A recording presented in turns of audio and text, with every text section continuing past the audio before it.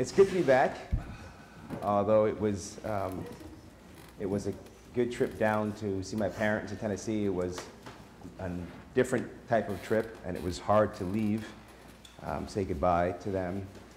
So it was just a whirlwind of emotions while we were down there. So thank you guys for your support the whole time we were gone, the prayer support and all that, and also just financial support too. That was unexpected and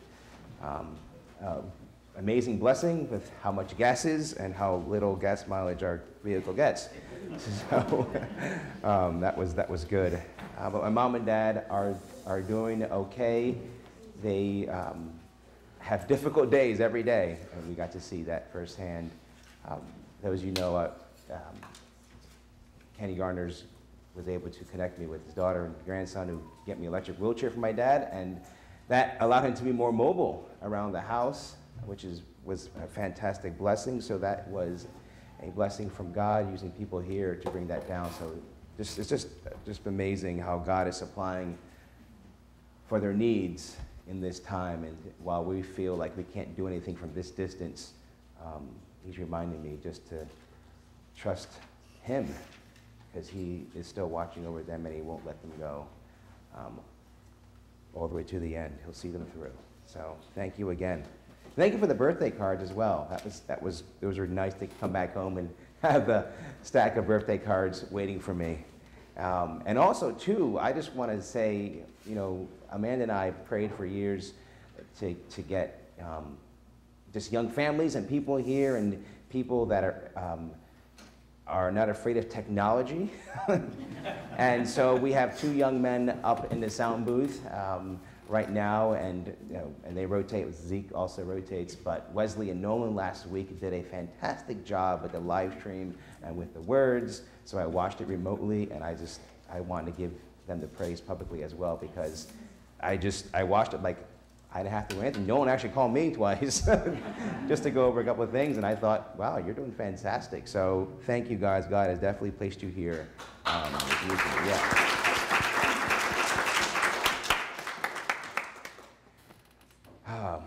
But we are in 2 Corinthians this morning again. We are in chapter 6, and we're just looking at the first two verses of chapter 6. This is page 1211 in your Pew Bible, if you are using a Pew Bible this morning. This is what it says. As God's fellow workers, we urge you not to receive God's grace in vain. For he says, in the time of my favor I heard you, and in the day of salvation I helped you. I tell you, now is the time of God's favor. Now is a day of salvation. Let's pray. Dear Heavenly Father, God, we thank you, Lord, for this wonderful day. We thank you that you have blessed us with another day of life.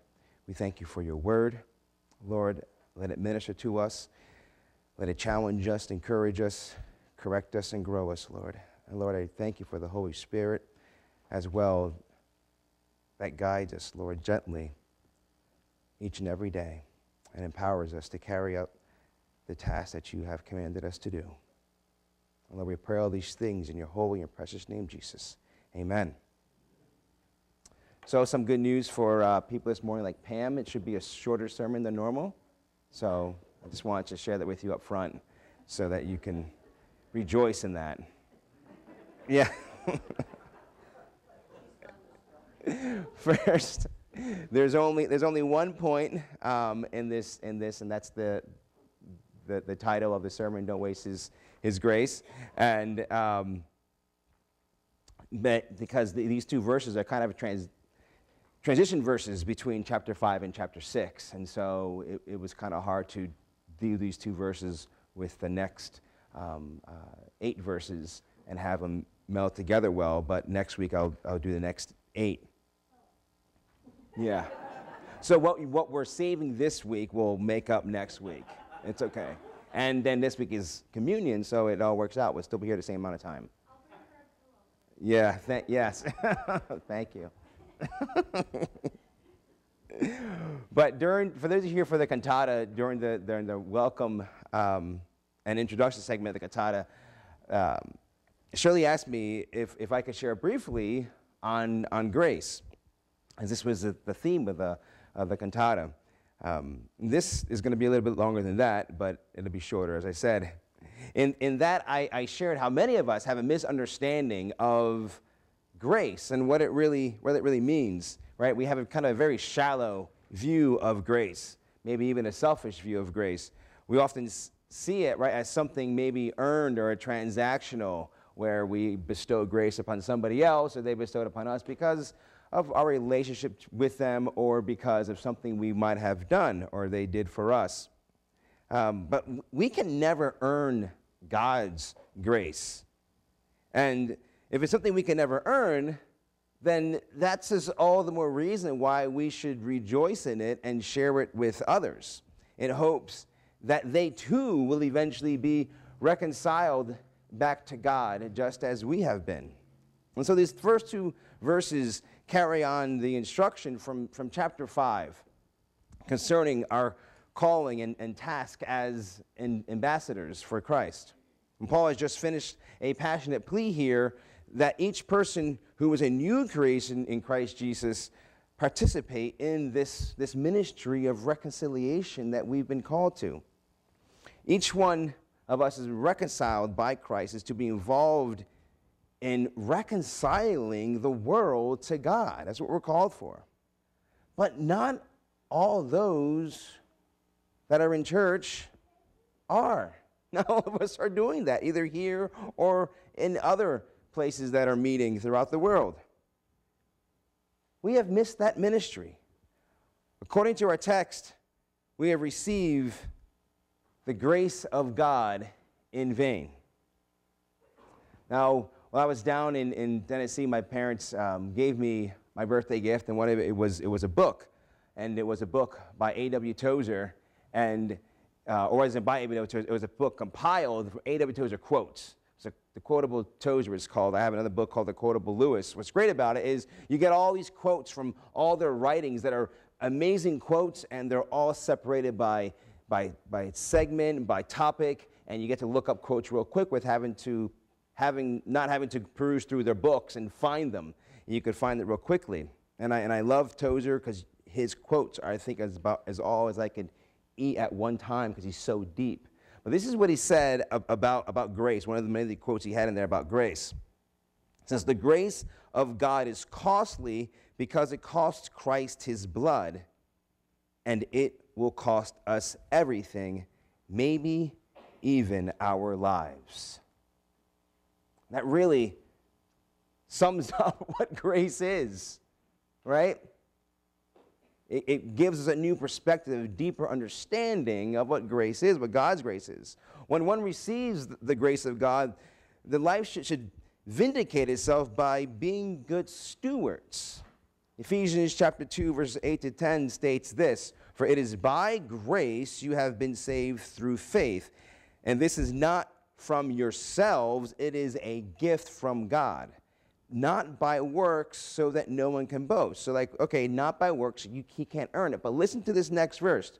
"For we are God's workmanship, created in Christ Jesus to do good works, which God prepared in advance for us to do."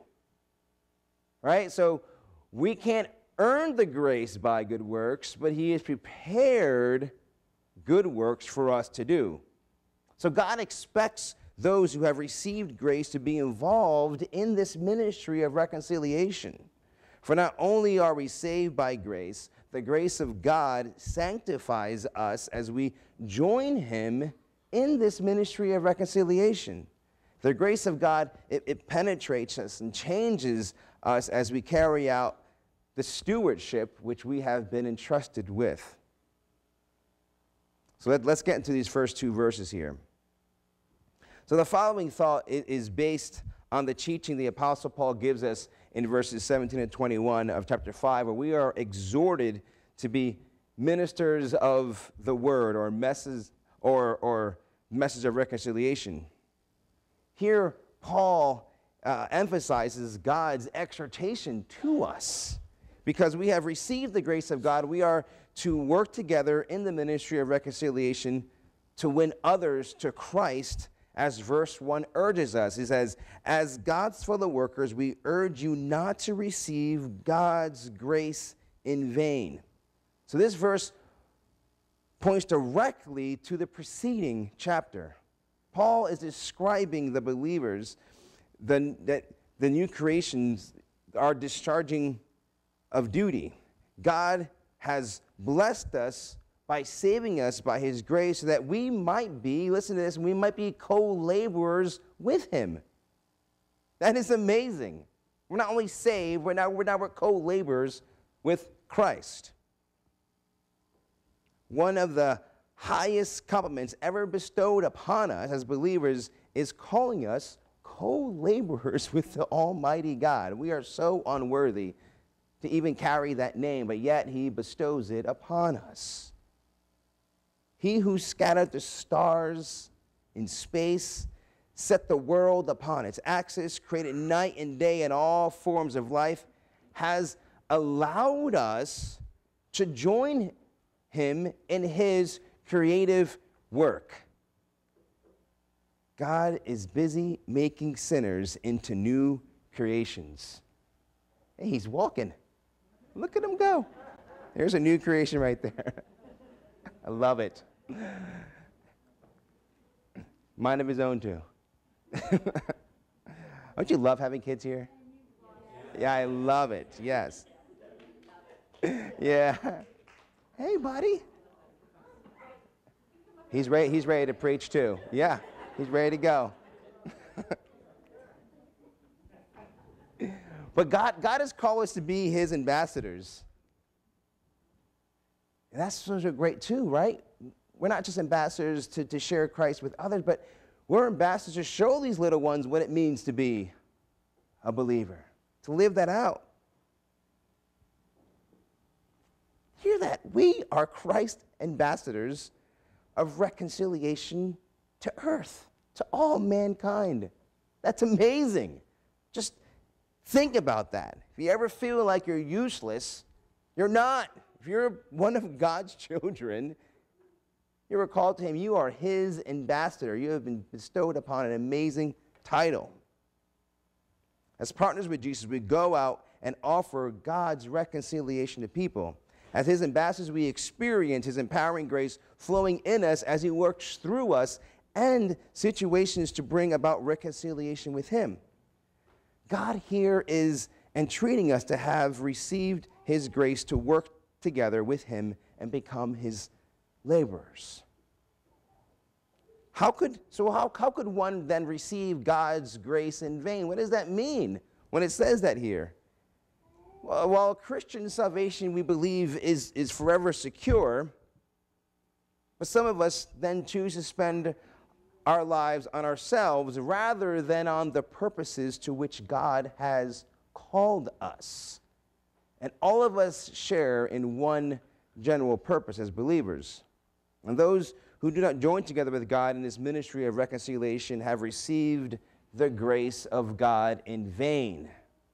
Did you hear that? If you don't join together with God as a co-laborer in his ministry of reconciliation, you have received the grace of God in vain. Justification is not grace's end result. The justifying grace of God seeks to bring us into fuller sanctification. One of the commentaries says this: you cannot accept pardon and refuse sanctification. How many of you have met people that want to be saved but don't want any change in their life to happen? Right? It's what the world often wants. How many people look online? Why do you think health pills, diet pills are so big? Right? They want to look good without putting the exercise in. Why do you think plastic surgery is so big in so many places? I want to be able to treat my body horribly, but still look good and feel good at the end of the day. Look at the billions of dollars that are spent on that every year. And God's saying, when it comes to our sanctification, right? You can't accept salvation from God and refuse the Holy Spirit to sanctify you. Can't happen. This grace given to sanctify us is in vain unless we join with God in what he would have us do so that we may become what he would have us be. 1 Peter 1:22 and 2:9 tell us what that is, what he wants to be. Verse 22 in chapter 1 of 1 Peter says this, now that you have purified yourselves by obeying the truth so that you have sincere love for your brothers, love one another deeply in heart. So first, love one another deeply in heart. And 2:9, but you are a chosen people, a royal priesthood, a holy nation, a people belonging to God, that you may declare praises of him who called you out of darkness into his wonderful light. Declare his praises. Love people, declare his praises. Share that grace with others. Grace refers to the unmerited favor God demonstrated in the sacrificial death of Christ for us. Christ's death is the reason why people can freely enter into a relationship with God. The grace received in salvation must not be received in vain, meaning without content, empty, without results, useless, or a waste. That's what Paul is saying here. Don't receive God's grace without knowing the cost of it. When we receive that, it's to be taken into stewardship. God has entrusted us with the task of letting others know the good news of his grace. There is nobody off the hook here. If you're a believer, you must let others know about the grace you have received. Like, well, I'm not a good orator. I'm kind of shy. There's no exception clause because it's not through your power anyway that you're sharing the grace of God. It's through the power of the Holy Spirit. God has entrusted us with this task. Tozer also says this, God does not mean salvation is not a costly thing. Grace does not mean salvation is not a costly thing. It simply means that out of God's goodness, he gives grace to us who are unworthy of it. And knowing that we're unworthy of it, and we received it, should be all the more reason why we go out and share with others. Right? Think if the ice cream truck was coming down handing out free ice cream. Like, hey, tell your neighbors, go get some free ice cream. We're not talking about ice cream here, folks. We're talking about God's grace. There is no value. We can never afford that on our own. God has called us to be ambassadors for Christ and has given us the ministry of reconciling the world unto him. Not to do so is to receive the grace which saved us in vain or to no avail for all the lost souls around us. As I read earlier in Ephesians chapter 2, verses 8 through 10, tells us that we were created to be his workmen, to do good works. Receiving the grace of God in vain means that their practice did not measure up to their profession of being a Christian, that their inconsistent lives constitute a denial of the logical implications of the gospel, namely that Christ died for them so that they may no longer live to themselves but his glory. Again, go back, you're receiving salvation, you're like, well, I'm going to still live for myself. Those two, yeah, there's a sanctification process. It's not going to be an immediate change. You're going to grow in that. But there needs to be a change, a walk in that path of sanctification. So think about this. So many of us worry about sin in this world, how it seems the world seems to be more and more accepting of sins and wrongs that were not even mentioned years ago, weren't accepted to be mentioned, now are being practiced openly. While it's good we stand for righteousness and don't compromise in these areas, fighting these things is not our primary purpose. That's not what God has called us to do. If we get angry at the world living in sin and show them our ugly side, use disparaging remarks against them, call them horrible names, and even if we are successful in passing laws that might uphold people from doing things that we disagree with, that is sin, but if we do all that and have not shared God's grace,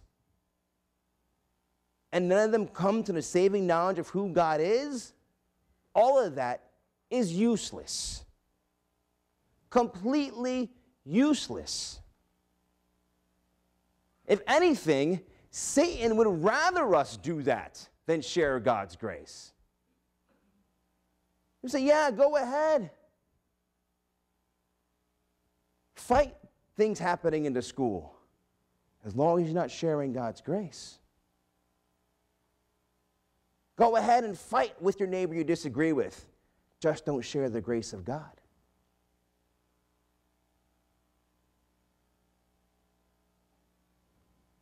Folks, we are called to share the grace of God with others.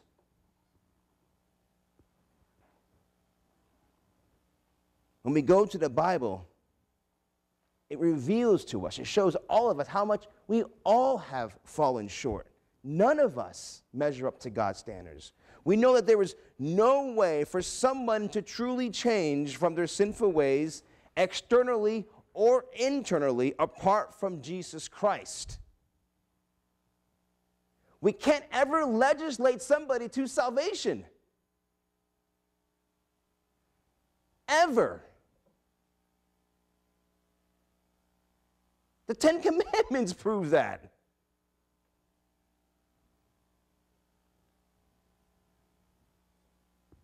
The Bible clearly shows the only way to righteousness is through Jesus Christ our Lord.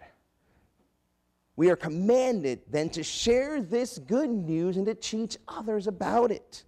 If we are not doing this, we are using all of our time fighting instead of showing grace, then we are ourselves receiving God's grace in vain.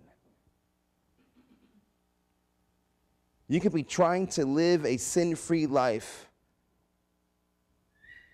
or ridiculing others of how they are living theirs, but if you have failed to share God's grace with others, you have taken in vain.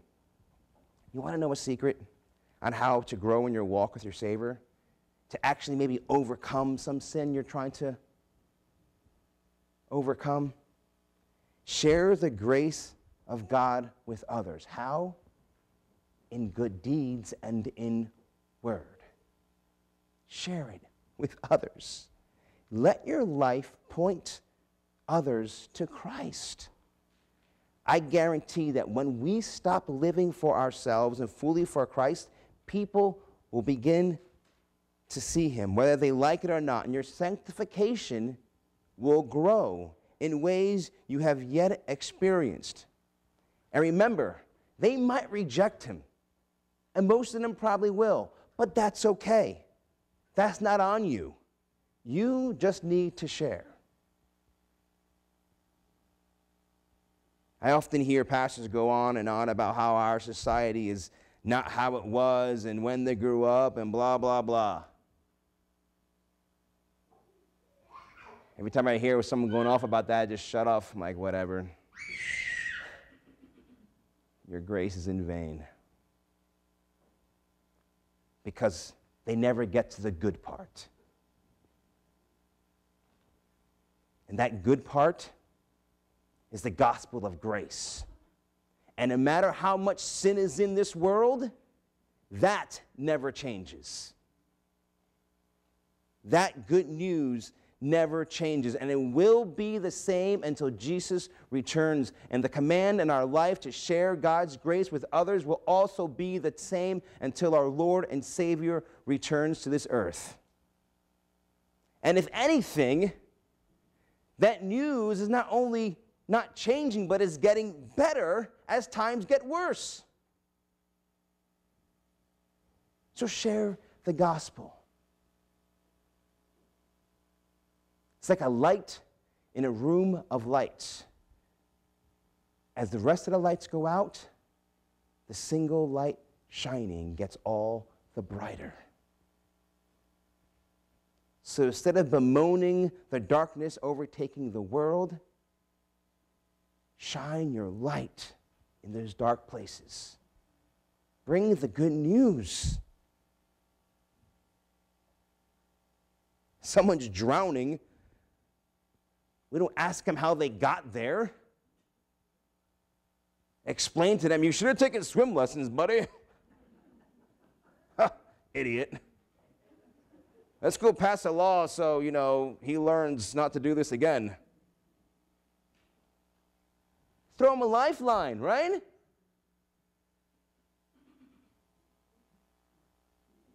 Don't let him drown. For all those who accept his grace, God has supplied a challenging and worthy purpose for living, giving eternal meaning to all our days. Acting in faith on his plan rather than on our less significant personal preferences is putting the grace of God to worthy use. Subduing what we want to do and submitting to what God wants us to do, that's putting his grace to good use. Now quickly, verse 2 quotes Isaiah 49, chapter 49, verse 8. Oh, it's pretty cool. Jay's in Isaiah, and Paul is pointing back to Isaiah. In his verse, though, he changes the tense, but it's still the same quote. He says this, for he says, in the time of my favor I heard you, in the day of salvation I helped you. These words were originally addressed to the servant of Yahweh, promising to sustain him in the time of his ministry and to invest with him with spiritual power so he might be a light to Israel and to the nations. However, this passage, while it has messianic implications, is also addressed to the Messiah's people who represent him. Since Paul's readers have put their faith in the Messiah to whom Isaiah wrote, a specific application is made. So we don't miss it. He underscores it with repeating the word now here. He says, I tell you, now is a time of God's favor. Now is a day of salvation. The intensified form emphasizes that the time is now. The force of this statement is that God conveys his grace and salvation to everyone in the day and time suited to him, and that duty is placed upon us to appropriate that grace in the time appointed by God. He knows who he's calling, but it's our job to share his grace with everyone anyway. So this quotation from Isaiah would have reminded the Corinthian believers of the time when they repented and received the gift of salvation during Paul's reconciling ministry that came in a demonstration of the Spirit and of power. Paul has taken on himself the task of the servant and instructs those that possess the knowledge of the messianic prophecies fulfillment to join with him and others in taking full advantage of this day of offered salvation. Paul is saying to join with Christ in reconciling the world to himself so that the grace of God would not be wasted. This acceptable time was created by Christ reconciling death. We must use this time of acceptance so that it can be the day of salvation, a day of deliverance for others as well. Notice that God helps us in the day of salvation. Salvation is always, always initiated by God as an act of his grace. In our sin, we can never reach out to God as the Holy Spirit already working in us. He initiates that. That's grace in and of itself. By God's grace, he had restored Israel from exile. Now he offers by his grace to reconcile people to himself through Christ. Now, Zeke, don't say a word. Call me old man. Anyone a teenager? Okay. How many remember, though, the way we used to save files on computers? Yeah, okay, Ken, all right. Yeah, I remember floppy disk. Yeah, I remember having like one boot floppy disk. I would have the operating system, and the other one have your files. Yeah, so I remember them having them in high school and reminding me to write code for DOS for my physics and calculus class so that it could figure out problems. But I also remember a key valuable lesson because I messed up a few times, and that was not saving my project. And computers were real glitchy back then, right? All it would take is a single blip of power, software freeze up, or any other issue, and everything you've been working on for hours would be lost. No chance of recovery. I'm really happy they changed that, and there's automatic save now. But there was no predicting when this might happen. So after it happened to me a few times, I learned to save early and save often. Right? I got scared when it would happen. One time I even cried. Oh my gosh, the project's due tomorrow. Right? And I lost a document.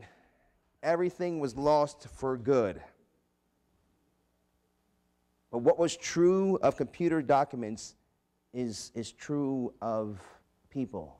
Now, every person who rejects Christ will realize when death comes, it's too late to hit the save button. According to the Bible, our destiny is sealed for eternity when we die. That's why we are urged to believe on the Lord Jesus Christ today. Imagine the horror of realizing it's too late. Lost everything forever with no chance of recovery. Maybe there's someone here or watching online that you think you'll have tomorrow. Tomorrow's not promised to us. Please don't put off receiving Christ as your Savior any longer, or you may end up like the rich man in Jesus' illustration in Luke 16, right? You had the beggar Lazarus and the rich man, and the rich man goes over and he says to Abraham, just dip your finger in some water. I can't do that. It's a great chasm. Then warn my brothers. It was too late for him. Trust Christ today. It's never too early to receive Christ, but at any moment it could be too late. The gospel is a word of grace for our ears and heart.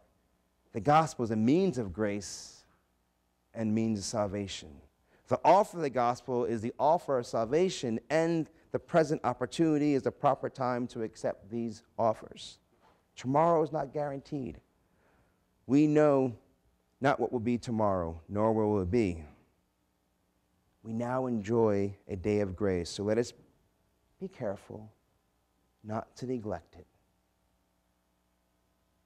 In closing, God offers salvation to all people. Because of the reconciling work of Christ on the cross, today is indeed the day of salvation. There is no guarantee that any sinner will have the opportunity to be saved tomorrow. Many people put off that decision of turning to Christ, thinking there will be a better time, but they could easily miss their opportunity altogether. Another passage, Isaiah 55, verse 6, says this: "Seek the Lord while he may be found." There is no time like the present to receive God's forgiveness. Don't let anything hold you back from coming to know Christ. Now is a day of salvation. And for my fellow believers, let's not let anything hold us back from telling others about how they can be reconciled with God through Jesus Christ. Don't say you can't do it. God's grace is available to all to complete this life and death ministry. Let us each strive not to live in a way that wastes the grace, that wastes God's grace. Let's live in a way by seizing every opportunity to show or share Christ's love with others. Seize every opportunity that comes your way. Amen? Let's pray. Oh, dear Heavenly Father of all grace, we are so unworthy, Lord. We are unworthy to be even your servants, but you call us co-laborers. Let us not take that title or your grace in vain. May the grace of God take a hold of each one of us so that we can join you, Lord, in this ministry of reconciliation. Let our heart's desires line up with your heart's desires. Let us be able to see others the way you see them, Lord. That your love flow through us. That when people come in our path, maybe are just mean and nasty people, Lord, I pray that you give us the grace and power to still love them so that they see you shining through us. Let us be able to put aside and subdue our own selfish desires, Lord. And I thank you, Lord, for giving us grace every day as you sanctify and grow us. And Lord, we thank you and praise you again. And we pray all these things in your holy and precious name, Jesus. Amen.